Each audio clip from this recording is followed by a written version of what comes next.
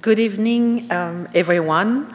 I am Charlotte Vignon, Curator of Decorative Arts here at the Frick Collection.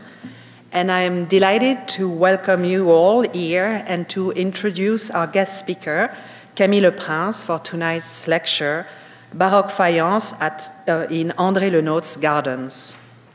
Camille is a renowned art dealer, historian, and expert on European faience, maiolica, and Sèvres porcelain. He holds graduate degrees from the École du Louvre and Sorbonne University, where he is also a PhD candidate.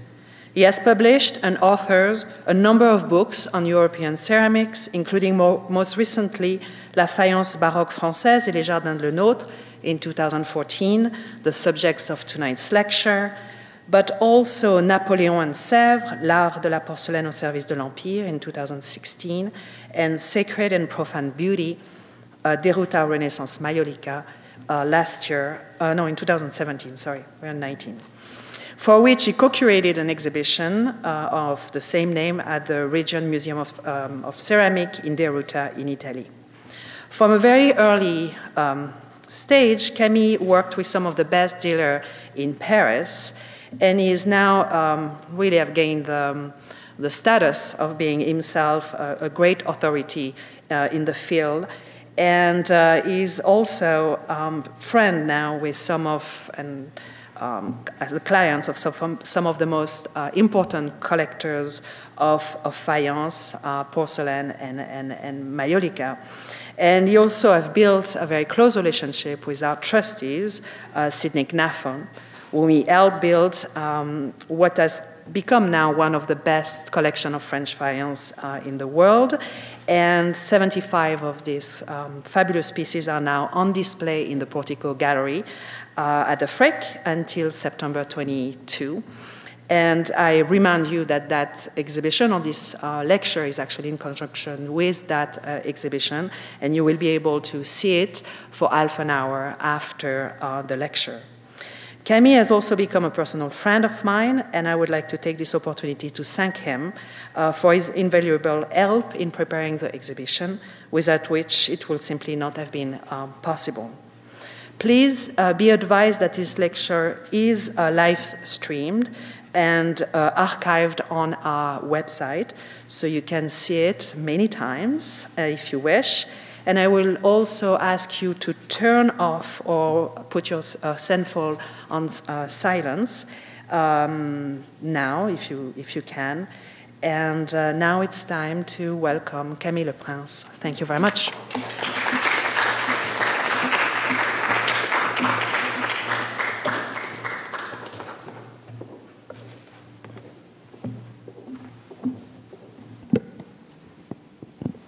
Good evening, everyone. First, I would like to thank the Frick for inviting me tonight. I would like to thank Sidney Knaffen for his invaluable friendship. And I would like to congratulate Charlotte, who did an amazing job with this exhibition. I strongly recommend you to visit the exhibition because it's a unique event for the world of French faience, especially in North America. Today, we will be speaking about French Baroque faience and the gardens of André Le Nôtre, two very distinct fields. My story starts in the Loire Valley, where I grew up.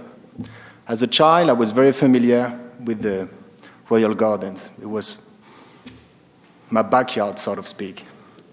So, one of my favorite castles in the Loire Valley is Le Château de Chenonceau. This is in Chenonceau, where we have among the first Renaissance royal gardens. It goes back to the year 1555 with King Henry II. The king gave the Château de Chenonceau not to his wife, Catherine de Medici, but to his mistress, Diane de Poitiers. He absolutely adored Diane. She was 20 years older than the king, but he was madly in love with her. So by giving the chateau, he was making a statement of his love. When she received the castle, once there, she made another statement of her own. She built a garden. This is what you see here, the large rectangular garden. It was a major work at the time. It took about 4 years to complete the garden. the king had to raise a special tax to pay for this garden. Diane wanted to make a statement of her power over the land and over the court. I want to look at the garden closely. You see here an upper terrace. It was an enclosed space. Diana would have enjoyed the garden by walking from this terrace, and she would be above the garden. The garden was meant to be enjoyed at every season. It was not only productive, it was also a decorative garden. She would admire flowers, fruits, and vegetables. The garden was not for public access. It was meant for the private use of Diane and her friends and her lady-in-waiting. They would be walking around the garden wearing beautiful dresses, and they would view the garden, but they would be viewed from the castle.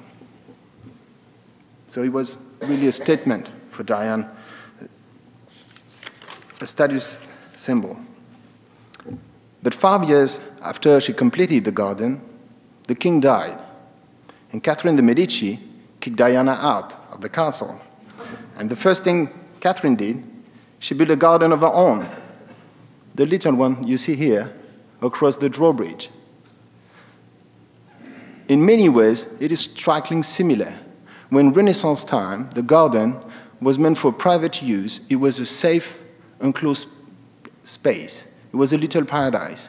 We know from archives this is where Catherine will walk, and this is where she will be with a lady-in-waiting, but also with an advisor. This is where she will take political decisions. This is where she will discuss secret matters. Within 100 years, rich and famous of France, rich and powerful of France, will outdo each other, creating gardens always more and more extravagant. One man embodied the fashion for the Jardin à la française, French garden, is André Le Nôtre, where at that time is not about a safe enclosed space anymore. It's a great place of entertainment. So landscapes are being reshaped. Huge canals and rivers are being rechanneled to supply extravagant water fountain. These are works who will imply the work of thousands of men. The first garden created by André Le Nôtre is very famous because he was the one created for le Château de Vaux-le-Vicomte and the French finance minister, Nicolas Fouquet. It is in this very garden that Fouquet threw an important party on the 17th of August, 1661. It was a sumptuous party thrown in honor of the king. Everybody was amazed by the wealth and the sumptuous decor in the garden, in the castle, and in the garden as well. Well, the king wasn't pleased at all. And 2 weeks later, Fouquet was sent to jail.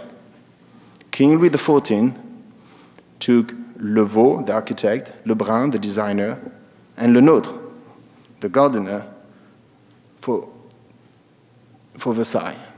So today, we will be speaking about these two types of ware, the garden urns, but also sumptuous ware. This is what you see here, the garden urns on this side and the sumptuous ware produced for banquet that was made for special parties in the garden. As I said, at that time, in the Baroque time, the gardens were a place where you will have great festivities and great banquet.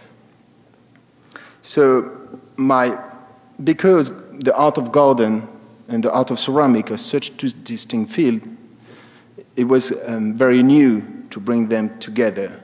So you will see my investigation has been quite a fascinating puzzle. We had to use archives, the deliveries, graphic sources, engraving, painting, also contemporary, the other field of decorative arts like tapestries or furniture, and also archaeology. So you will see it's going to be great fun to go together through this garden and trying to put ceramic together in there. But first of all, I want to talk about the situation of the industry of ceramic in France in the 17th century. During the second half of the 17th century, no faience factory was directly protecting and supported by the King Louis XIV. The main factories were located in Nevers and Burgundy, right here, and Rouen. so quite far away from Paris and Versailles. The industry of faience came from Italy. It came with colonies of Ligurian potters. They came from Albisola. They were following the path of glassmaker from Altare. They first settled in Lyon, and then they moved to Nevers at the end of the 16th century, where they found the protection of an Italian duke, Louis Gonzaga, who was Duke of Mantua and Duke de Nevers. And 2 generations later, these are the same potter who will supply for all the French court.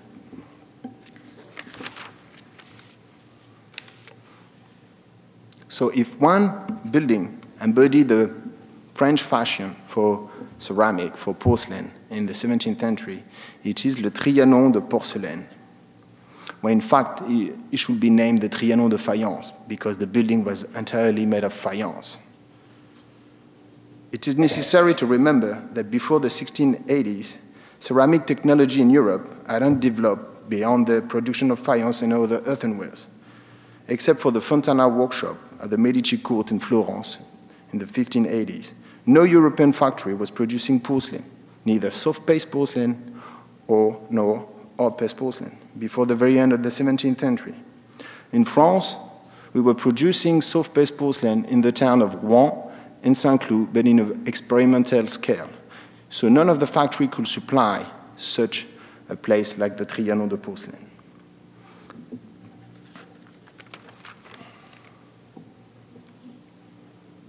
So the Trianon de Porcelaine was designed by the architect Levaux.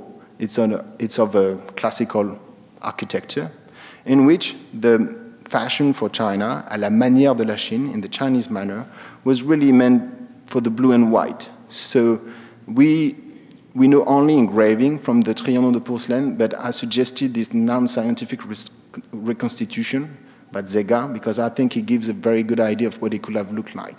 So it was an extravagant place, full of vases made of faience or painted metal. And the Trianon de Porcelaine was located far away from the chateau, all the way back here in the gardens of Trianon. The building was created for the love and delight of Louis XIV and his mistress, Madame de Montespan. Madame de Montespan at that time was very powerful, and she was surnamed the Sultan Queen, la Reine Sultane. Inside the Trianon de Porcelaine, we know that there was thousands of Dutch Delft tiles. Delft was the other prominent center of the production of faience. There were many factories in Delft, and Delft was extremely important. The Delft faience was imported in France through the marchand mercier Claude Révérend.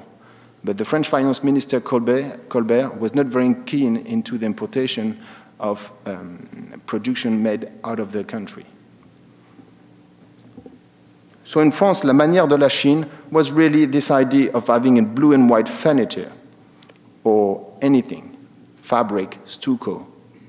Here you see a beautiful writing table that is now in the Getty Museum, made by Pierre Gaulle, and you see it's made of ivory and blue-tinted horn.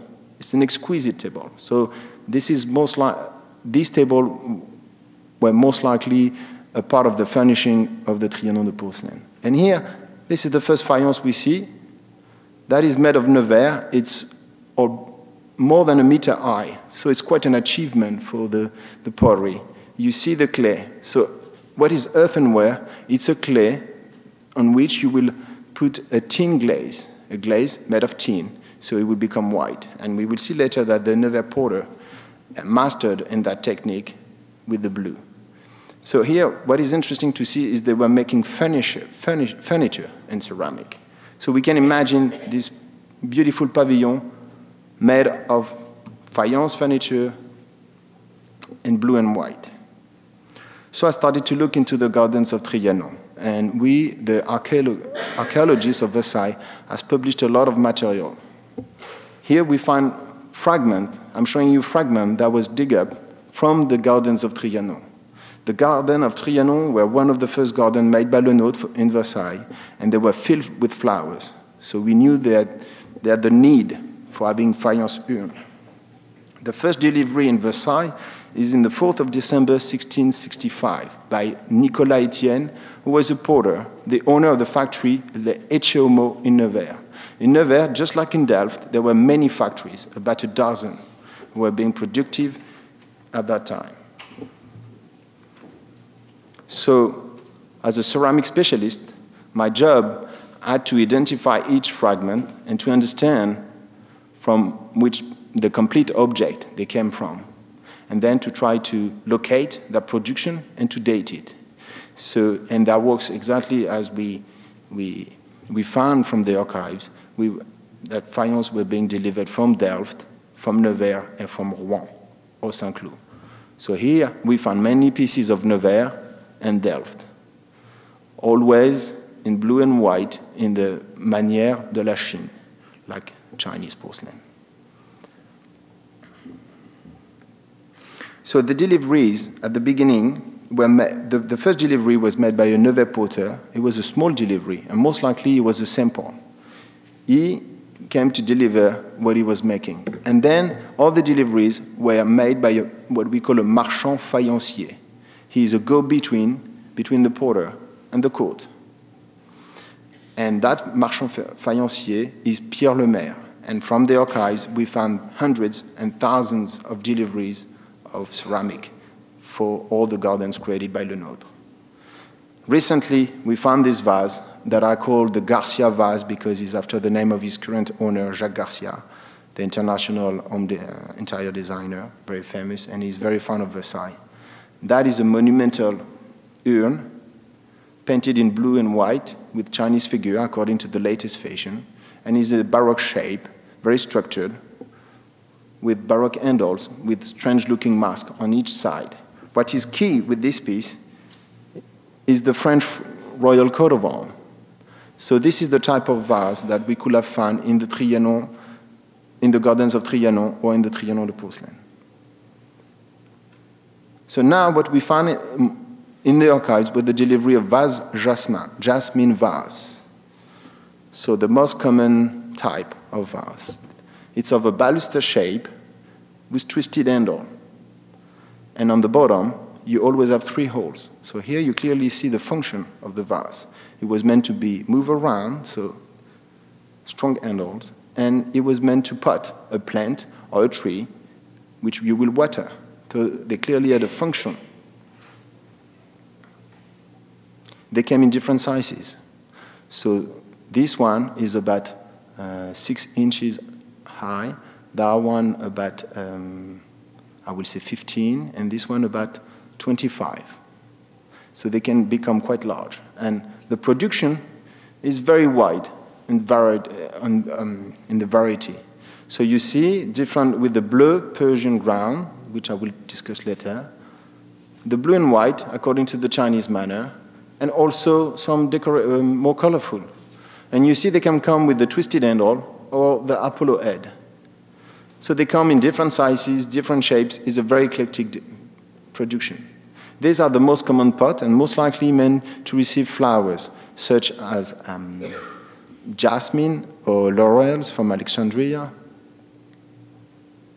And here you have the bigger urns. Some are monumental, about, as I say, 1 meter high. But you see, once again, that the production can be quite eclectic for the pattern and the shape. One of the most exceptional is just across the room in the exhibition. This is a beautiful urn, monumental, is about 1 meter high, of a very structured octagonal shape with the Apollo head. So it's typical of the Baroque time. What I want to draw your attention is for the pattern, which is extremely modern. Here, the Nevers porters were looking toward Asia, Chinese or Japanese porcelain. Why? For this schematic way to paint a landscape and to put colors together. There is no aim of realism. We are not looking toward Italy or the Western Occidental tradition. No aim of perspective, neither realism.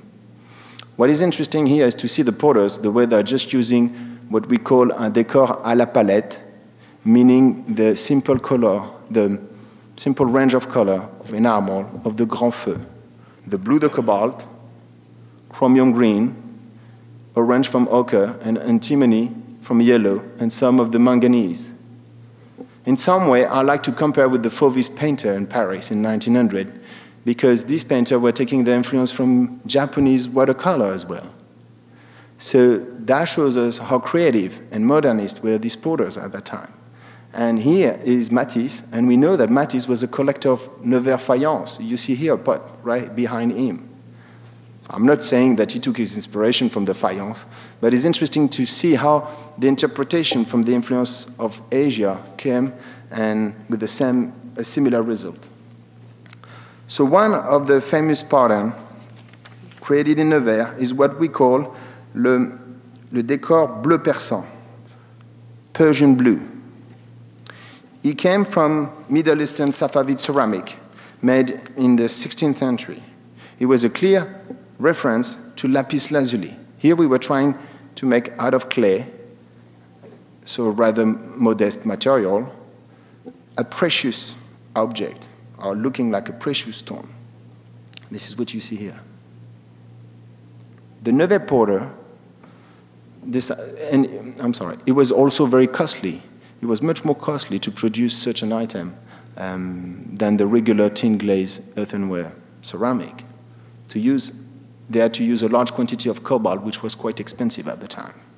So it was a costly object. And you see here, the Nevers potter interpreted all the different patterns from Asian porcelain or from Iznik ceramic. So Iznik ceramic was made in Turkey in the 16th century.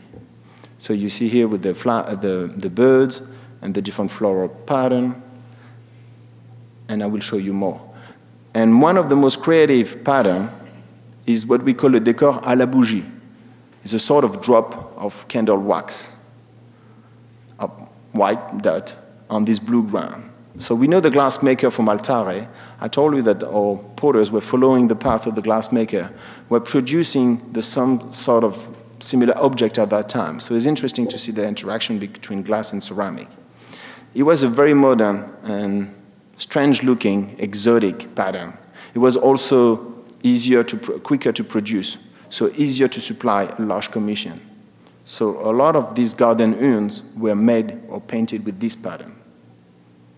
Here, talking about the Bleu de Persan, I'm showing you one of the finest pieces we know today from that production. It is from Sidney Knafel collection and is shown across the courtyard. I strongly invite you to have a look because it's a unique opportunity. It's a large oval platter with a very rich pattern influenced by Turkish ceramic from Iznik, where you see bouquet of carnations, roses, tulips, all the flowers that were fashionable at that time that they were collecting, and always you will find the bird. What I really like is this rich pattern with ochre and yellow. You see they're trying to enhance the blue lapis ground with gold. And that was quite an achievement, technically, to make this happen. With the firing, it was also a real challenge. Two other amazing pieces from Le Décor Bleu Persan are this ewer and this basin. What we call Le Décor Bleu Persan was first named by Alexandre Brognard. Alexandre Brognard was the famous director of the Sèvres factory, and in his Treaty of Ceramic in 1844, he named this specific pattern. We know he was studying this pattern from a similar ewer that is now in the Sèvres Museum. We know probably a handful of similar models in the world. What is interesting is it took 20 years to Monsieur Knafel to put this together, because he bought first the ewer and found later the basin. Here, they are a wonderful testimony of the French Baroque. The ewer, you see this snake-shaped handle and the dolphin head here, and this heavy ornament here. So it's very molded and is also very rich. It's monumental, it's about a meter high. You see a similar shape depicted in this tapestry. So it was very close to what the silverware ordered by the king, le mobilier d'argent. That's what he would have liked, most likely, at that time. What is very modern with this pattern is the bleu and the Turkish figure here. In fact, these two pieces match completely the universe, the harmony, the universe, but the iconography of the Trianon de porcelain. Here I'm showing you a drawing of the stucco panel for the interior design of the Trianon porcelain. And you see the same mix of figure from shepherds and shepherdess and oriental figure. Well, at the time, it was very fashionable to read la littérature précieuse, precious literature. And this literature was based on two novels relating stories, love stories between shepherd and shepherdess in an idealistic world, and where they were dressed in costume, oriental costume. So not only the shape, the pattern, but also the iconography match completely the sort of object that will have furnished the Trianon de porcelain. So I like to imagine that these two pieces will have been a part of a more complete credenza, a buffet, thrown in the gardens of Trianon. So the dish is here, and the Yuan basin are here. So we saw now that the Nevers porters were supplying with were producing very innovative, very extravagant objects. They were up to date. So now we're going to look at the different representation, depiction of this pot, this ceramic urn or ware at that time. So here I'm showing you tapestries designed by Lebrun himself, where we find a blue and white vase painted according to the Chinese or Turkish manner, because for the French at that time, les chinoiseries and turquerie was the same world, the same dream world of exotic world. What I'd like to draw your attention is to this detail of this tapestry from Les Enfants Jardiniers. Here you see the child being very careful, holding this blue and white pot with twisted handle, just what we're looking at, with this exotic tree. And he's being very careful because it's a very precious tree in a precious pot. And they're putting it in a very precious place made of glass. And glass was also a field of experimentation at that time. So I like to see this idea here is really an image of modernity in different fields at that time. So they were highly praised. It was also fashionable for one to be portrayed, to have his portrait near flower, with a bouquet of flowers, or near a vase where they had potted a flower. And here you see a vase with twisted handle, blue and white pattern, very similar to a vase, such vase. Here are depicted Mademoiselle de Blois and the Count of Vermandois, who were the children of King Louis XIV and Mademoiselle de la Vallière. So important children at the French court. So obviously, these faience pots were a symbol of luxury, of modernity of their time. In the second half of the century, the need of this portable container was growing and growing because it was the fashion for flowers and plants and trees. We were trying to acclimate all of these new specimens to the northern climate. So many orangeries were being built in every royal castle. And this is what an orangerie would have looked like during the summer season, where all the exotic trees would be out. So this is the Orangerie de Versailles. And during the winter season, you will need to bring them in. And that's where the faience pots were quite convenient. So we started to look at all the graphic sources we could find about the different orangeries. And this one is an extremely important document for its precision. Here we have the Château de Fontainebleau. It's an engraving made in 1679. So exactly at the time we're looking at the time of the Trianon de porcelain.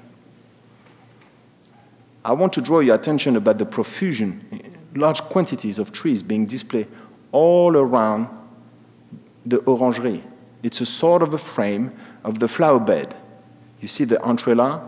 Nowadays, we know all of these design characteristics of the Jardin la française, but we forgot that they were always systematically framed with this portable container. You had two types of container. The wooden container of a rectangular shape that you see here, and the ceramic pot. And the ceramic vase will have been displayed on a red marble circle. So they were highly viewed, very well displayed, and the idea was to play with the colors. You see, the greenery, the blue pot, the red marble. So it would have been a place full of colors, everywhere. They were also playing, as you can see here, with the heights, with the shape, with the eyes. So you also had this idea of a geometrical matrix. This one is a reconstitution we just did for fun. It's in the Tuileries Garden, which was another garden designed by Le Nôtre. And so we just did it with my friend Pierre Bonnard, who is the director of the Jardin des Tuileries. So this is how a pot would have been displayed at the time. So here we are in l'orangerie du château de Saint-Cloud. It's an important castle because it was the residence of Monsieur, le Duc d'Orléans, le Prince d'Orléans. He was the brother of the king, and he was the keenest one of the family for Chinese porcelain. So I really wanted to see how he will appreciate faience vases in his garden. Well, the same idea here. That's the orangerie facing the main wing of the castle. And what do we see? We found the same idea of this geometrical matrix and a large profusion of vases. What is very neat is to imagine that the interior of the castle here will have been designed in this way. Here it's an engraving by Daniel Marot. Daniel Marot was a French Huguenot who had to flee France, and he's very well known for having diffused Louis XIV style all over Europe. And what is interesting to look at here is the display of Chinese porcelain. Chinese porcelain was very collectible at the time, and even if in France the importation of Chinese porcelain was not as important as it was in the Netherlands. What is interesting is to see the way they were displayed. They were not, a cup and saucer was not displayed in a glass cabinet. It was displayed on the wall, and we were using the geometric shape.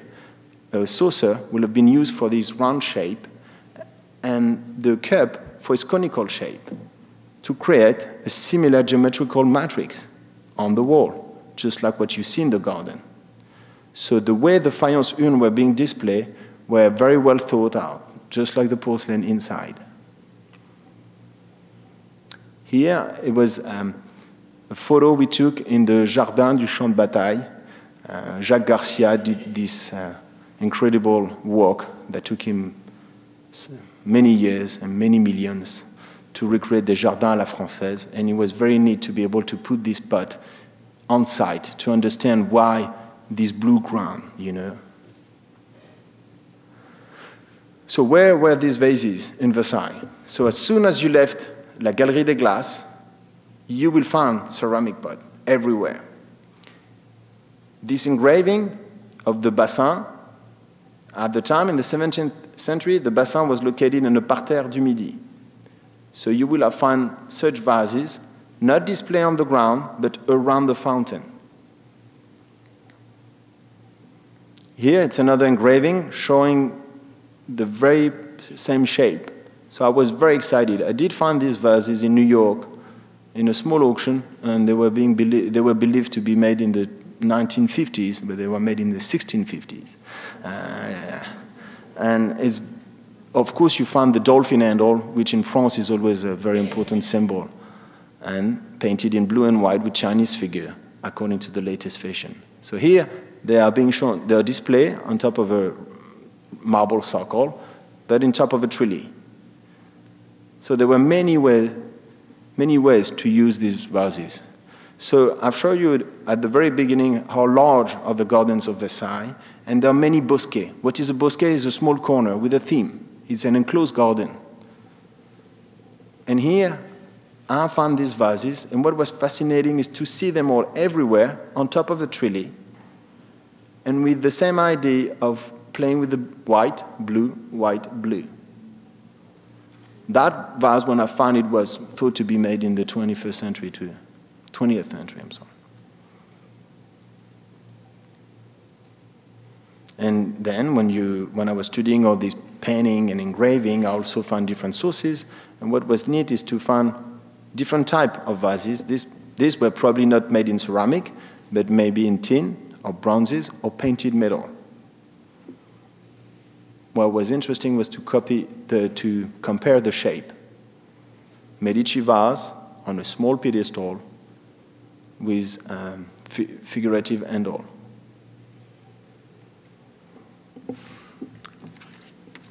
So we've seen these vases on tapestries, painting, engraving. What about the literature at the time? What did the people think about these vases? Did they see them? Yes, they did. They highly praised them.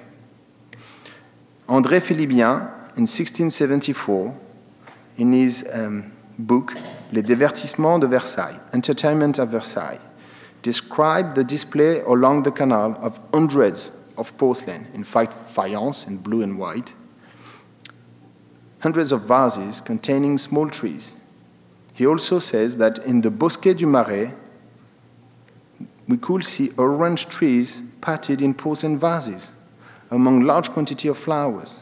I quote Philibien, "To the beauty of this place has been added thousands of enhancements, especially a large quantity of orange tree pots and porcelain pots filled with a multitude of flowers." This is what we see here, and this is the type of pot we will have used at that time.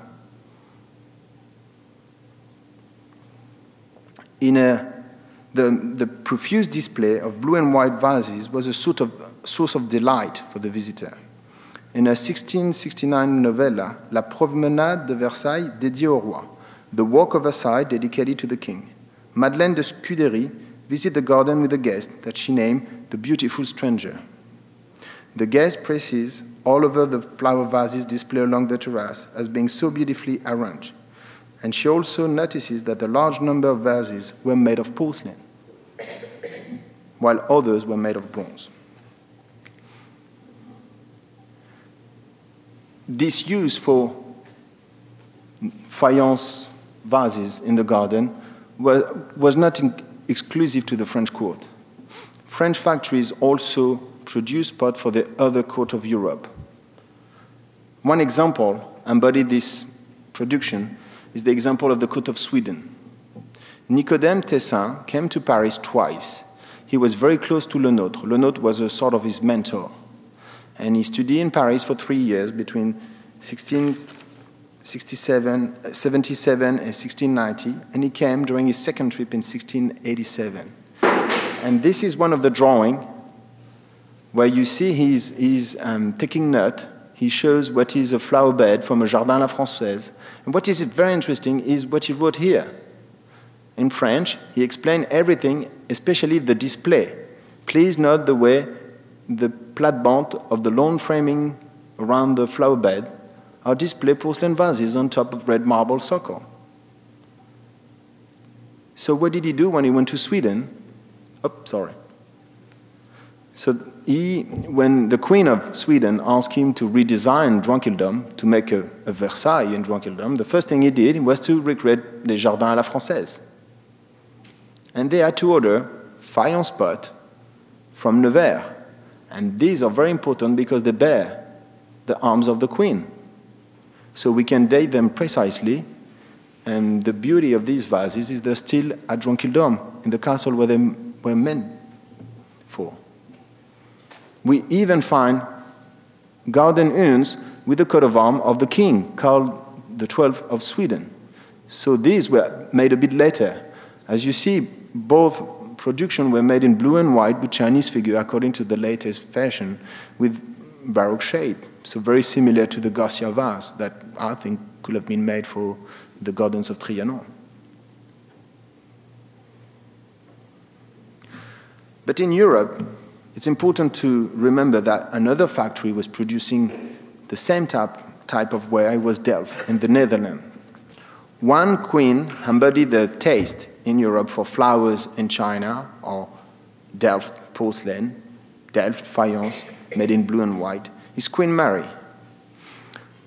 So in the Netherlands, when she was princess, wife of the Prince of Orange, William III, they lived in Etlo Palace in Apeldoorn, where they had this beautiful Jardin la française and a garden and a castle designed by Daniel Marot in the French manner. And when they moved to England, when she became queen, they moved to Hampton Court. And the first thing she did was to recreate the water gallery to have a special place for flowers and ceramic. So here I'm showing you an image from the La Salle des Bouquets at Le Palace. It's an amazing room, entirely clad of ceramic tiles, Delft tiles. This is the room where the queen would spend most of her time. She was very keen into flowers, so she would be cutting the flowers and displaying the flowers in the spouted vases that you see here. And these vases are in the same Baroque taste that what we've seen before. One factory was delivering the queen is the Gruyère factory, owned by Peter Adrien Koch. That is the same factory that was supplying the queen when she moved to England. And here it's another tripod with very strange motif like this animal feet here. And it's important because he bears the royal coat of arms of the Queen and the King of England from Hampton Court Palace. Today, the Dutch are, in the Netherlands, the Dutch are renovating Etlo. And what is fascinating is they decided to make reproduction of these vases. So if you walk through the garden, you will see faience vases in the garden. Well, in England, that taste for flowers and trees and faience was not exclusive to the Queen. Here it's Chatsworth, and one of the best examples is probably the set commissioned by the first Duke of Devonshire. The fourth Earl of Devonshire became Duke in 1694, and the first thing he did was to order this ensemble of Delft faience vases with this arm, what you see here. They are still in Chatsworth, where they remain, and they still have the archives with the delivery from the Gruyère factory by Peter Adrien Koch in 1694. So it shows that these faience vases were seen as being modern and accessories and highest achievement for ceramic technology, but also luxury symbol. So you see two types of vases, the garden urn, and also vases, spotted vases, with the baluster shape, twisted handle, very similar of what we see in Nevers, and that is very unique to the Dutch, is this pagoda form or pyramidal shape, what you see here. So we've seen that it was not just for the French court that potters were supplying a garden urn. Now we're going to see what was probably very French is the festivities thrown in the garden. I told you the French Baroque garden were meant to host sumptuous party. It was a place of entertainment. We would play music, ballet, or even Molière was playing comedy there. So here I'm showing you an engraving of Une Fête, a party, thrown in 1674. The vases are displayed around the fountain, which is a classic display. But some of the vases have been moved around, and we use them to decorate the ephemeral structure just built for the party. So they were also seen as great ornament. We were using this part for a function, but also for that decorative purpose. So here is another party thrown in the garden where we see the banquet. So this is where we are going to go in the banquet thrown in the garden, where the tradition comes from Italy. Throwing banquet of extravagant parties came from Renaissance Italy. Here you have this banquet of the marriage of Cupid and Psyche, which is a fresco in Mantua and Palazzo del Te, where you see silverware and you see sumptuous mounted object. This one is very interesting because it's a credenza for banquet, for celebrating a party thrown in Cardinal Chigi garden in Rome, in his palazzo, in 1668, so at the same time of Versailles. And we know from the archives that all these were made in Italy, and it was completely white. And you imagine all these hundreds of objects next to each other, and the white being a great contrast with the green. This is here an engraving of a sort of the banquet that would have been thrown in a bosquet. So you are always at the bosquet. We found the same concept of Renaissance time, enclosed space for a special party. And you will have the credenza here.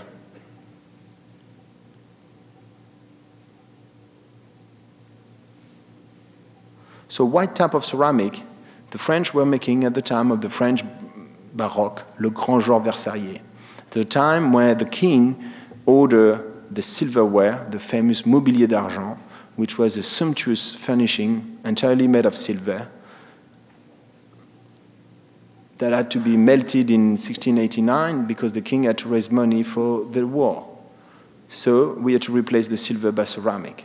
We know from 1668 that sumptuous parties were thrown in Versailles and they will take the silver out from the castle to display it in the garden. But later on, they made it in ceramic.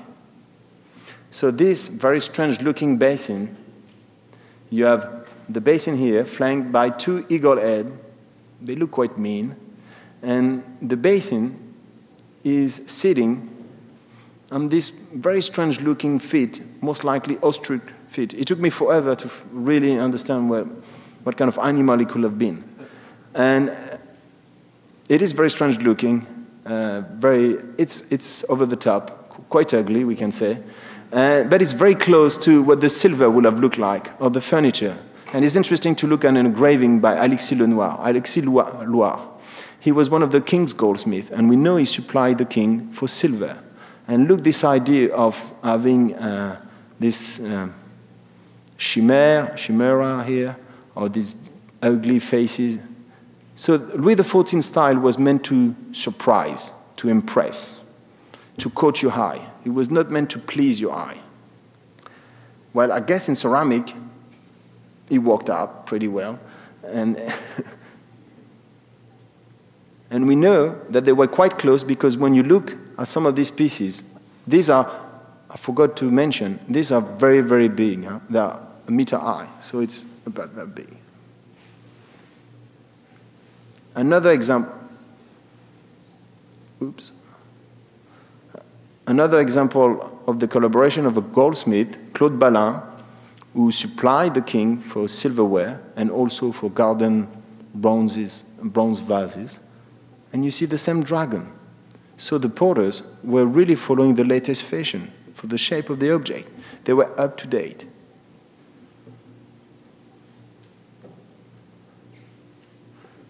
So I started to think what a credenza could have looked like. So I put things together, trying to put objects from all the different museums that I know on my different archives. So you see very large ewer, flask, chargers, basin, and small ewers.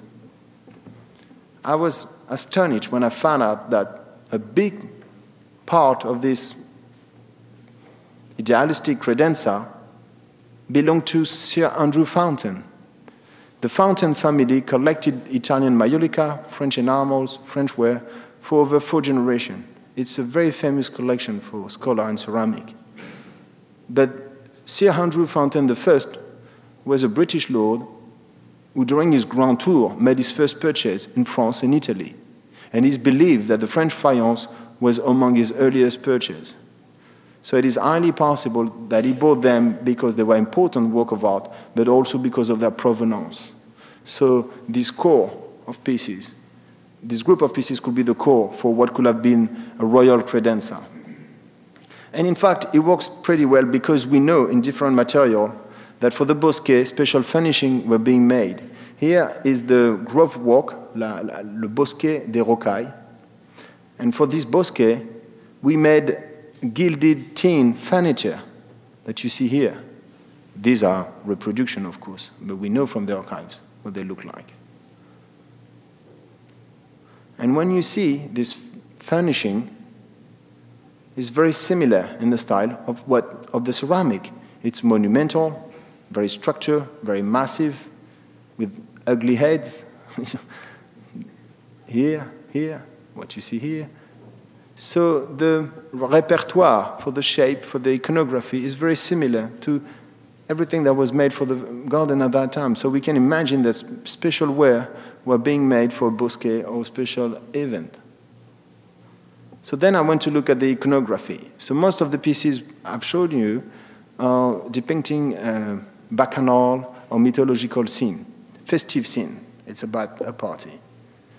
What about this one? Well, this one here is a classic mythological scene. It's the Rape of Europa, after François Chauveau, first published in Paris in 1674. So we see that they are using the latest engraving available, which makes the object quite modern.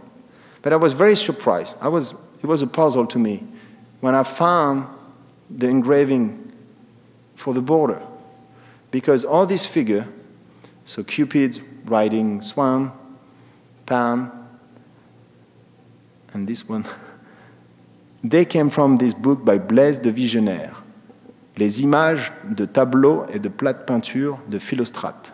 He was illustrated in Paris by Antoine Caron in Paris in 1614. Why would they use such old engraving when they had access to the latest one?